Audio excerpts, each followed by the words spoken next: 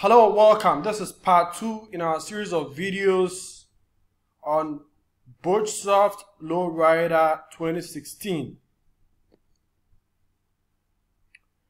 Today, our focus is going to be on creating work orders. Now, let's get our software up and running.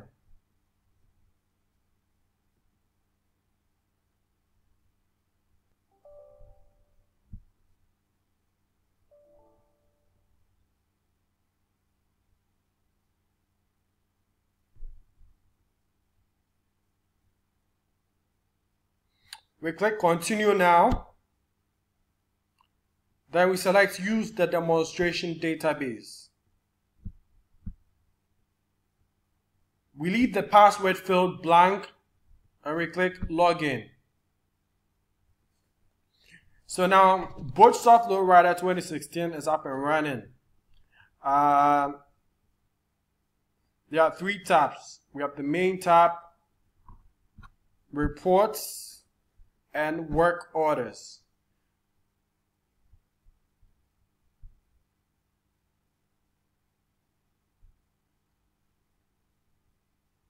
Now, what is our work order? That is the first question we will be answering. A work order is nothing but an order received by an organization from a customer or a client, or an order created internally within the organization. A work order may be for products or services. In repair shops, it is for a service. A work order states the parts or materials to be used or actually consumed in providing the service. In this case, a repair. It also states the labor performed and other miscellaneous charges like machines used. These aren't stated without the corresponding charges. Boachsoft LowRider 2016 has all you need to create and track work orders for your repair shops. So this is the work order screen, okay? Now you have a list of work orders listed in descending order. This is the work order number, this is the status. Now with status, well, as you can see, this is completed, this is in progress, okay? So a work order could be in progress, you could be waiting for parts, waiting for labor, completed or voided. Now, below in the bottom panel, you have the buttons. Okay, so this is the new work order button. This is the edit work order button. Use this void work order button to void your work orders. You click complete work order to complete a work order. You can always use the print work order button to print any work order, okay? To quickly locate a work order, we use find work orders, okay? Now we begin by setting up our system, okay? We go file, options. Now taxes, okay? There are 2 tax rates. This is, you enter the amount in the boxes, text boxes to the right, okay? Edit boxes to the right. Then the names of the taxes, okay? Here we call this one tax 1, okay? You could call it state or tax 1. Then here we select the business type. Vehicles, boats, ships, computers, airplanes. Here we're going to use it for vehicles. When you're done, click OK. If you're not going to use it for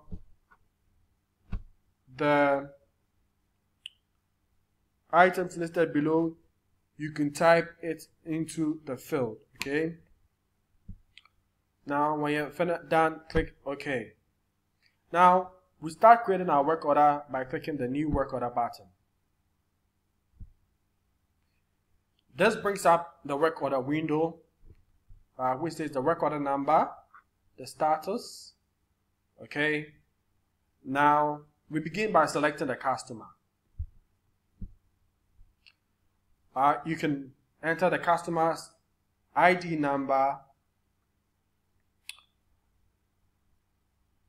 or you could barcode scan or scan the barcode of the customer's ID into this field. You could also search. Now there are 3 query boxes to help you quickly locate any customer's record. When you're done, you click OK. Okay, now we're selecting the customer. Okay, selected the customer. Now, each work order can have multiple tasks, but each work order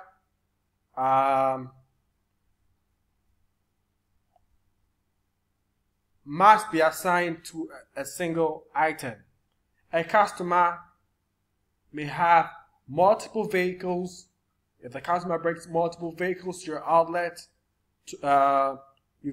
you've got to create a work order for each vehicle. Okay, now in this case we're using it for vehicles, so we select vehicles and then we select the customer's vehicle.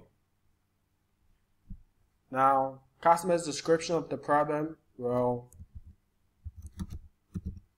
the alternator seems to be malfunctioning.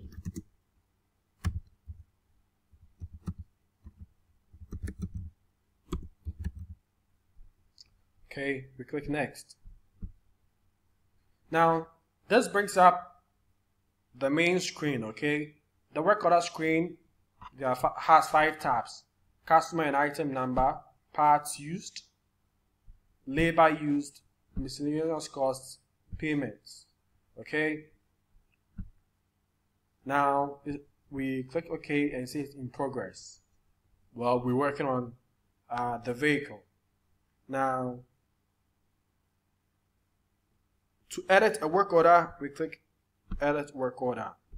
Now we're going to enter the parts, right? To add parts, we click add. So for this work order, parts, well, list the parts used in solving the customer's problem. Okay, so in repairing the customer's vehicle.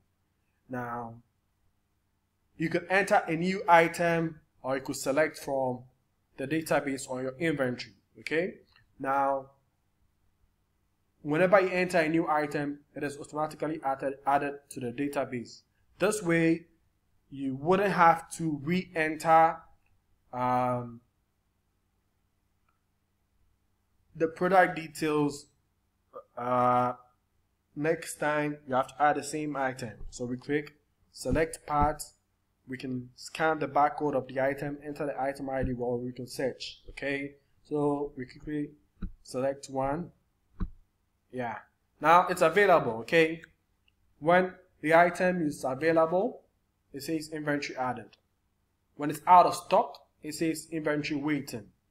We can add details. When we're done, we click OK. Now, this was the last item. Okay, this was the last part. So the software is prompting us. It's asking us whether we want to create a purchase order because the parts have the quantity is now below the minimum we set. Okay, now we're not going to create a purchase order here, so we click cancel. It asks us whether we want to add another part. It says no. We are going to say no. Okay. So now you see here the part that we entered. The unit price, the total, we could click add to increase it. Okay. Now here it says labor used.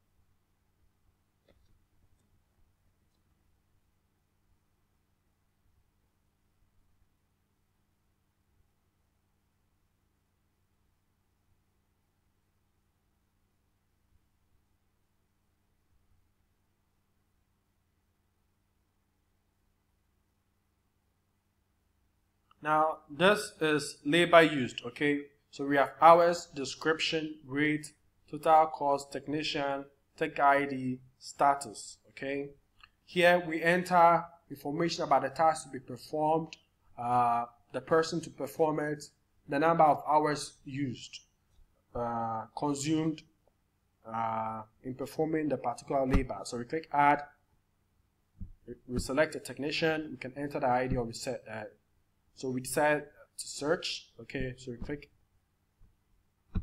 Now we have the name of our technician. Then we select the labor. Okay, you can create new ones.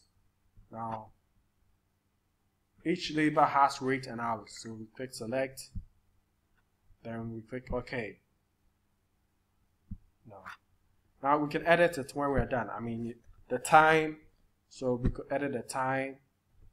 If we spend more time repairing or performing the same task, we can alter it here. Now they're not going to have any miscellaneous costs. So miscellaneous costs can be used for such as machine rentals or other costs. Yeah, there's the item description, there's the cost, then we have the notes. Then there's the payment. Here we enter payment information. Now the customer has an account on balance. If we want to deduct from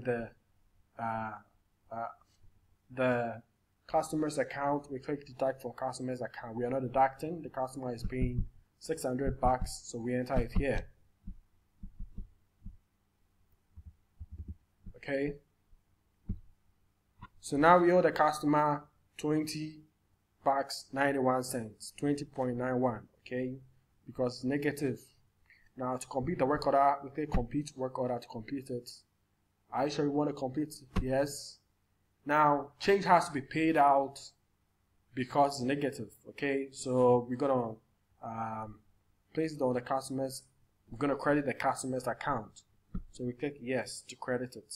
Now that's it. It's as simple as that. That is how to create a work order. We use the find to find a work order. Okay. Now that is all about work orders. To find out now more program information, this is Boachsoft. To visit the founder's blog, we click visit the founder's blog.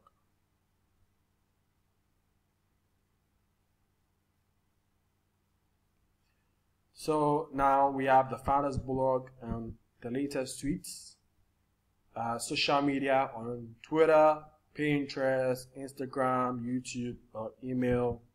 Okay, and then the latest tweets. You can share this on Twitter. Now, documentation. To launch documentation, you go to help. Then click contents to launch the documentation for the software. Now this brings us to the documentation window. This is the documentation. Okay.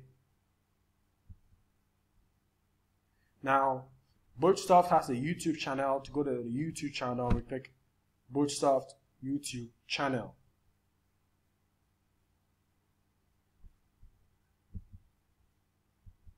So here are playlists, and this is the playlist for Boachsoft LowRider 2016. This is the first video, Boachsoft LowRider 2016. Okay, now we go back, and then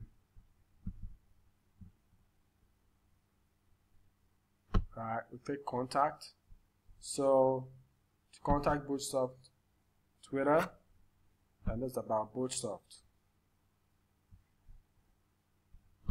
Now that brings us to the end of part 2 in our series of videos on how to use Boachsoft LowRider 2016. Today our focus was on creating work orders, creating a work order. Okay, from the main screen you can also launch documentation by clicking this. Thank you, have a great day, and bye bye.